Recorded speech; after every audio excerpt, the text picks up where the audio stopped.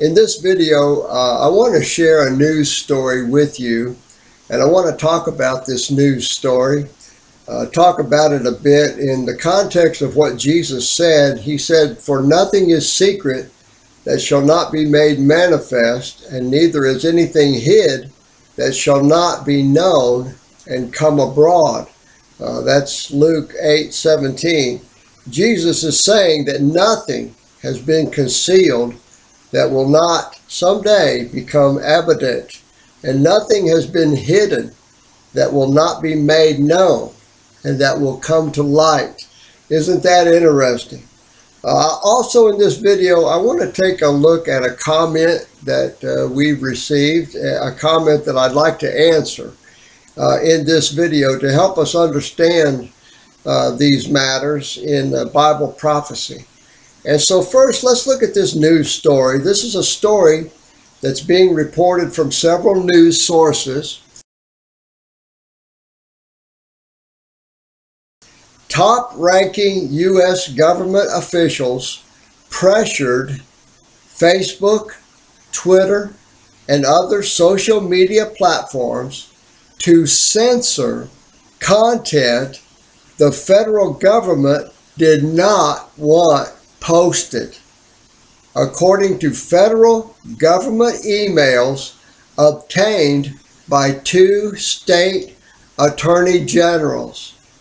The emails, procured in a federal lawsuit filed by the Missouri Attorney General and by the Louisiana Attorney General, detail months of coordination between U.S. government officials and social media companies on what information to censor regarding COVID-19. The discovery provided so far has demonstrated that the coordinated censorship enterprise was extremely broad. The lawsuit's discovery identified 45 federal officials who communicated with social media executives on what information to censor. The relationship between the U.S. government and social media employees was the result of numerous meetings between federal bureaucrats and the social media companies. For example, an email from April of 2021 discussed a scheduled meeting for White House staff to be briefed by Twitter employees on which vaccine information should be censored. Emails between Facebook employees and the CDC show many instances where Facebook employees censored COVID-19 information after getting input from the United States government. The emails show, for example, a Meta executive wrote to a Department of Health and Human Services official about changing Facebook's policies and removing pages, removing groups, and removing accounts that the White House administration identified as wanting to censor. The White House, the government, wanted to get rid of these Facebook accounts, wanted to get rid of these Facebook pages. The federal government wanted to stifle First Amendment free speech, forcing themselves upon the social media companies.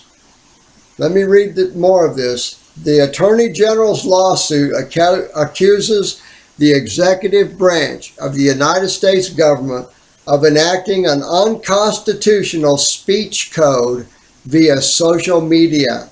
Quote, "Senior government officials in the executive branch moved and acted in collusion with social media companies to suppress disfavored speakers, to suppress disfavored viewpoints, and to suppress disfavored content on social media platforms under the Orwellian guise of halting so-called disinformation or misinformation.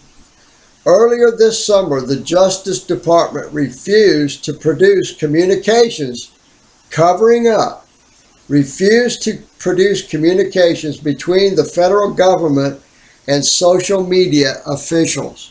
So the Missouri and the Louisiana Attorney Generals filed a petition with the U.S. District Court for the Western District of Louisiana to compel the federal government to produce the emails. The court ruled in favor of the petition, resulting in a recently published batch of emails. The emails reveal extensive censorship collusion between the U.S. government and social media companies that involve dozens of federal officials across at least 11 federal agencies.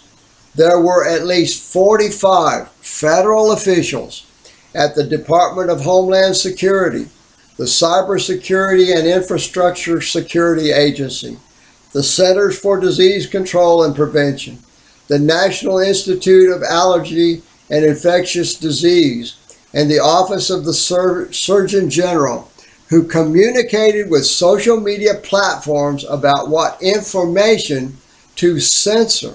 To this day, the Department of Justice is stonewalling efforts to obtain further communications between the highest-ranking U.S. government officials and the social media giants.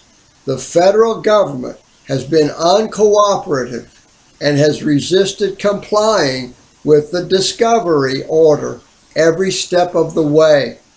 Many U.S. House of Representative congressmen are now working together in proposing legislation to stop the executive branch from coordinating with social media companies on content censorship.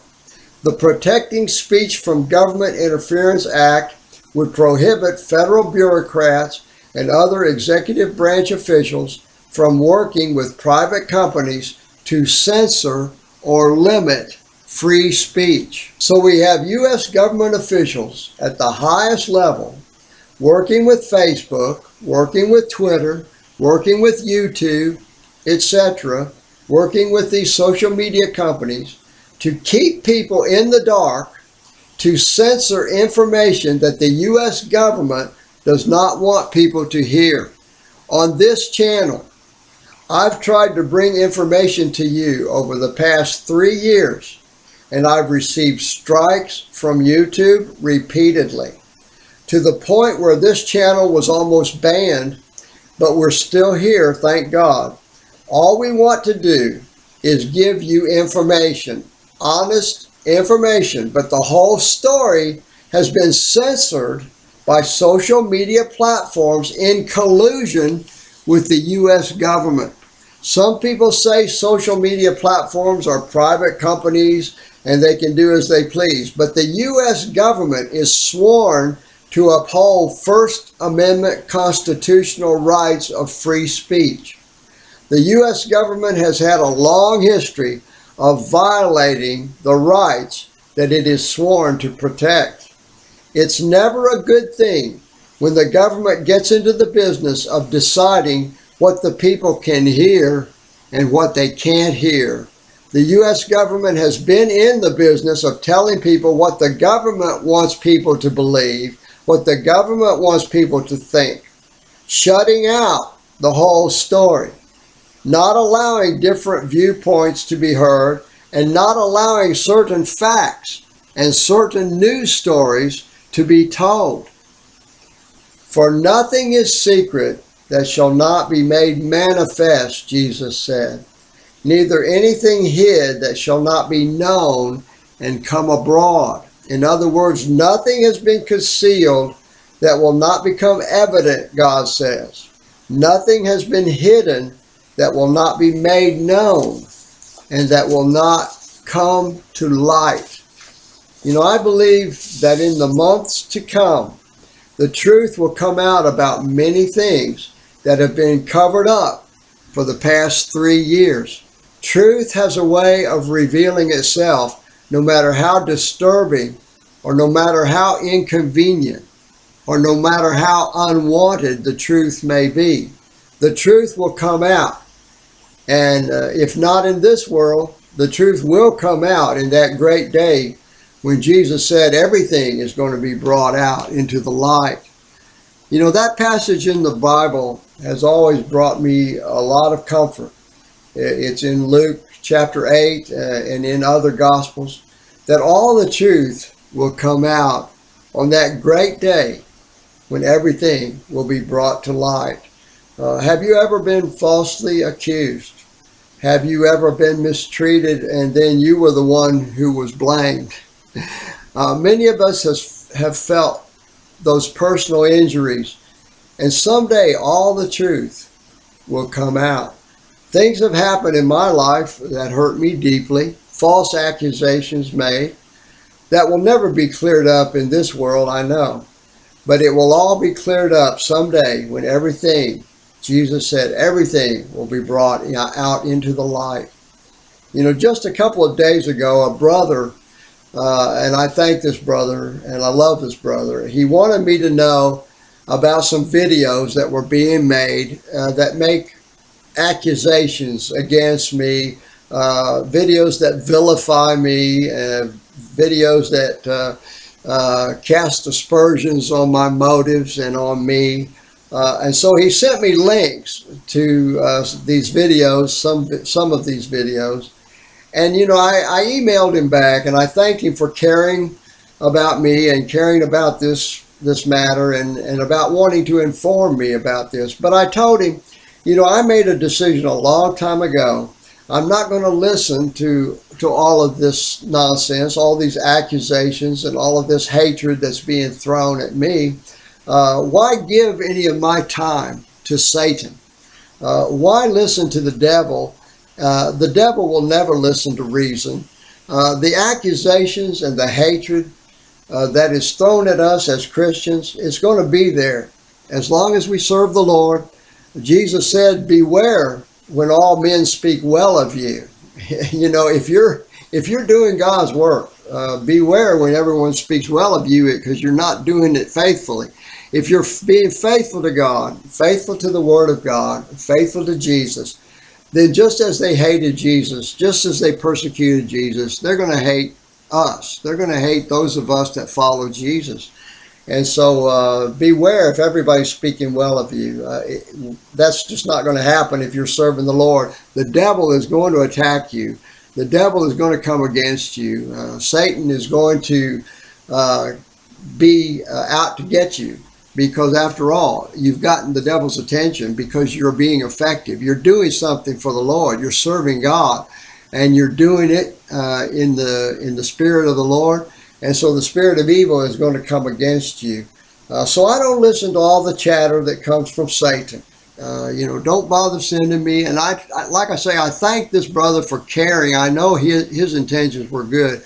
But I say to everyone, you know, don't bother to tell me about it. Don't bother to show it to me, because I don't have time for that nonsense. I don't care. You know, I know I'm not going to dignify that with a response. I'm not going to try to dialogue with the devil. You can't dialogue with the devil. The devil always attacks. The devil always despises. The devil never listens to reason. My conscience is clear. I'm serving the Lord as the Lord leads me. Everything I do is freely given to all who will listen. You know, I don't monetize my videos. I do not monetize, meaning I do not make money. Every time people watch my videos, I don't make money from people watching my videos. Those people that monetize their videos, they have advertising on their videos, they make money. Every time you watch their video, that they're making money off of you. They're making money off of YouTube. They're making money doing what they're doing. And I believe that's wrong. When you're serving the Lord and doing God's work and preaching the gospel, it's not for profit. It's not, you don't do it making money. The apostles were very clear. You know, they said, no, we're not going to do that. We don't have any part of that. You know, anyone doing that has the wrong motive. My motive is I love God. I fear God. I love God's people. I want to serve the Lord, and I want to serve the church. I want to serve the Lord. And that's why, that's why I live. That's what I'm all about. That's my life. And that's why I do what I do. And my conscience is clear about all of that. I don't plead for money. I don't beg for money. I don't say, please help us. But now there are people that do help us. They've prayed about it, and God has moved their heart to help us. And I thank God for them. I'm very thankful. I mean, that enables us to do this work full time. It enables me not to have to be concerned about doing something else. I'm able to focus on studying and trying to serve the Lord and do this work. So I'm thankful for those who pray about it and are led by God to help us. That's wonderful. But that's the way that a work of God should always be supported. We support the church, we support God's people, we support those who do God's work, we support those who minister freely. We just give freely. And it's not right for people to try to profit or to spend their time begging and pleading, send money, send money. No, that's not what we're all about. No, I'm thankful for support that comes from God through God's vessels in this world, through God's people. But we're not going to monetize, we're not going to plead, we're not going to, this is not what we're about. And so people that accuse me of that, anybody that follows my channel, that's a lie. We pray and we pray and we pray over everything we do here. I devote my time to this work because I believe in my Lord and serving my Lord. I pray over everything I do. I pray over every video I make. I study and I do my best to share the Word of God to the best of my ability. I'm just a human vessel. I'm not infallible. I'm not inerrant. I make no claim to be a great prophet of God like some people. I am just simply God's servant, the least of God's servants, and I choose to follow my God, do what God calls me to do. He tells me to minister and to preach and to teach to the best of my ability. He is infallible. He is inerrant. And if we'll listen to him and follow what he says, then we'll be on the right track. And that's what I'm doing. And my conscience is clear. Again, I want to say that. So I don't worry about my critics, but I just want to share that with you. The truth will all come out on that great day when everything is brought to light. We will be vindicated. Those of us that have served the Lord with a clear conscience and know that we're doing it simply because we love the Lord. I know that where my treasure is. My treasure is in heaven. I'm laying up treasures in heaven. That's just what Jesus said we should do. So I would just remind you, be careful what you say, because Jesus said that you will be held accountable for every idle word that you speak. These people that speak idle words against God's servants, you will be held accountable. Now, I want to get to a comment here, and here's this comment. After watching our video on the number 666, which is my most watched video, if you haven't watched it, I hope you will. On the number 666, I made a video, and after watching that video, this brother said this. He commented this. This is the best case I've ever heard for the Antichrist. But what about the scriptures talking about when he is revealed? Has the Antichrist sat in the temple and claimed to be God yet? Okay, now, the idea that he won't be revealed until he sits in the temple and shows himself that he is God, that is a misconception that is taught by the dispensationalists. These are the people who believe in a pre-trib rapture. They think that no one will know who the Antichrist is until after what they think is going to happen, a pre-trib rapture, which the Bible does not teach a pre-trib rapture, brothers and sisters, not at all. But they think that no one will know who the Antichrist is until after their pre-trib rapture. And so they think that for now, his identity is irrelevant. I mean, really, they're not interested. They don't care. I mean, they think, well, we'll be raptured out of here and we'll be gone, and then the Antichrist will be revealed when he goes into the temple and shows himself that he is God. But the Bible does not say any of that. The Bible does not say any of that. The Bible does not say there's a pre-trib rapture, and the Bible does not say that he won't be revealed until he goes into the temple and shows himself that he is God. The Bible says that he is revealed when the one who is taken out of the way is removed, taken out of the way. We believe that is a mighty angel, the mighty power that now holds back, the Bible says, is taken out of the way. We believe that that mighty angelic power has been taken out of the way now, already, in our time. We believe these are the last days. We believe that we're there, and we believe that that has been done. That angelic power that held back the revelation of the Antichrist, the revealing of the Antichrist, we believe that power has been removed so that we today, in these last days that we're living in, can see who he is. So they think that his identity is irrelevant. And this actually leads some of them to not even be concerned who the Antichrist is. And so they can support the Antichrist like as we believe with beyond a shadow of a doubt. The Bible reveals that Donald Trump is the Antichrist. We say this after studying the Word of God, looking at Donald Trump as the fulfillment of the Bible prophecies. We see his life, the words he says, the things he does, his position in power in these end times. We see him as the fulfillment of Bible prophecy, the final Antichrist of these end times. And we are seeing this being revealed to people all the time. We get comments from people continuously whose eyes are being opened. People who voted for Donald Trump in 2016.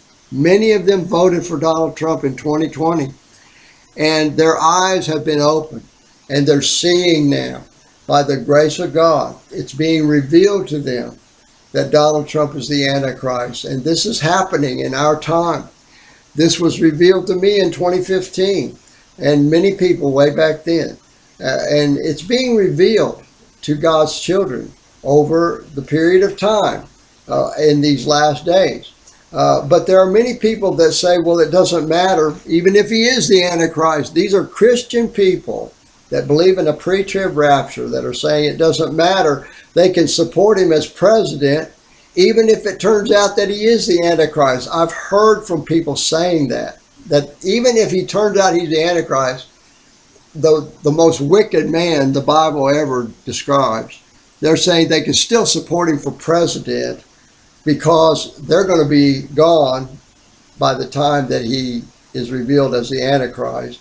And for now, like Trump supporting Pastor Robert Jeffress, they say, I want the meanest, toughest SOB I can find to be my president. So that's what they're saying. You know, they want the toughest, meanest SOB that they can find to be their president. That's what Robert Jeffress said. He doesn't care about having a man of God in the White House. He wants a mean man. He wants a mean man in the White House. And so that's what he had in Donald Trump, and that's what he's going to get again. So this was my answer to this comment that this man made. Thanks for your comment. The Bible does not say the Antichrist is not revealed until he sits in the temple and shows himself to be God. By that time, the Antichrist is already well on his way fulfilling the Bible prophecies. And the Antichrist is already, by that time, well recognized by discerning believers to be the Antichrist. We believe the angelic power that held back the revealing of the Antichrist has been taken out of the way. And we believe that Antichrist Trump is being revealed now by the Holy Spirit to those who are seeking God's wisdom and guidance in these end times. And so that was my answer. And so I wanted to share that with you. I thank you for your questions. Please don't hesitate to ask your questions, and I will pray over your questions and answer them to the best of my ability. But please let your questions be a serious question. I get a lot of scornful and shallow questions. Anyone that is being unkind in the name of the Lord, here you are calling yourself a Christian, and you're speaking to me without love. You're speaking to me without kindness. You're not able to be civil and decent in your comment. Judgment is going to be very harsh against idle words spoken in the name of the Lord in vain, spoken in unkindness. If you love God, love your brother. If you love God, love your sister. If you love God, show your love for God by showing your love for your brothers and sisters in Christ. Be saved. Be born again. Be sure of your salvation. I'm saying that to everybody now, and I try to close my videos by being sure that I make that point to everyone. These are the last days. The days are short. Don't come up short and not be right with God. Be sure of your salvation. Be sure. You can be sure that if there's no love in your heart for me, or if there's no love in your heart for your brothers and sisters, then you can be sure you're not saved. If you are saved, you will love the church. You will love God's people. You will love your brother. You may disagree with me 100%, but if you're a Christian, you'll still love me. And that's your calling. You may not like me, but you will love me as a Christian. If you are a Christian, you love people. You love souls, and you want to show your love and kindness to people. So I encourage you, be sure of your salvation. Be absolutely sure that you've made peace with God. Jesus said, repent and believe the gospel. To repent means to simply turn to God with your whole heart and believe in Jesus Christ, who died on the cross for our sins. He suffered and paid the price so that we could go to heaven instead of hell. It's just that wonderful. He did it so that we could be with him forever, instead of being lost forever. And that's God's heart for you. He wants to spend eternity with you. He wants you to have joy and peace with him forever in heaven. That is God's desire, and that's what he wants with you. So be sure that you're ready to spend eternity with him through Jesus Christ, the only way to heaven. Jesus suffered and died to pay the price for our sins. Be sure that you're going to be with God forever through Jesus Christ.